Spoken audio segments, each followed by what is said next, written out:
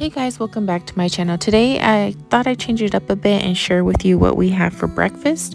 And so this is a egg scramble with corn tortillas in it. On top I just shredded up some cheddar cheese, and then I have some salsa on top of that.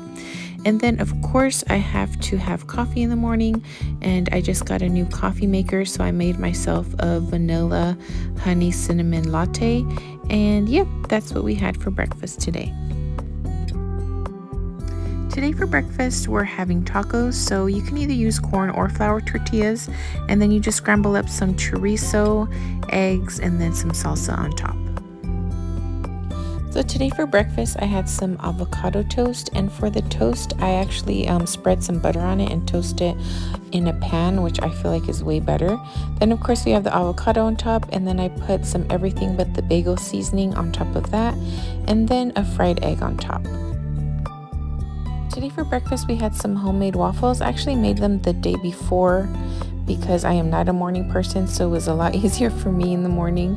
And we just topped it with strawberries, maple syrup, and on the side I have some scrambled eggs, ham, and cheese.